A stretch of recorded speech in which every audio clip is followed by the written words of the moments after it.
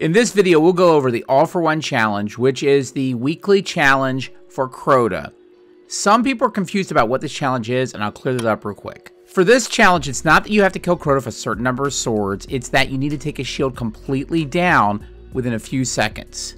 Obviously, on normal, you can do that with a very minimum number of swords. On master, obviously, it's going to be more difficult, but you still can get that done with 2 swords.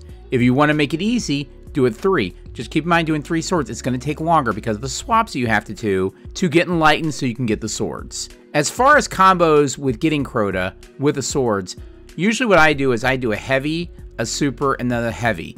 You can spam lights in the middle of that, but really, if you have 2 good people and you're using a tractor cannon, which is really important, and a well, you should be able to get it easily with 2 swords, even on master. One final piece of advice is if you're struggling with this, obviously having a Titan, probably on Banner of War, with Stronghold with a sword to hold Crota will greatly increase your chances because you basically can tank his damage, hold him in place, and then when he gets ready to slam at one point, just have your people come behind, do the tractor, do the well, and just do the 2 swords or 3 swords if you have to, and do the easy clear of this challenge. Obviously, you want to do this with as few phases as possible, so doing damage is really important, and just make sure you have that oversoul person ready to take it out as quickly as possible. And of course, make sure you're prepared for final stand. That's the video. If you like it, feel free to like the video, subscribe my channel, join my Discord, and I'll see you Guardians in the Tower.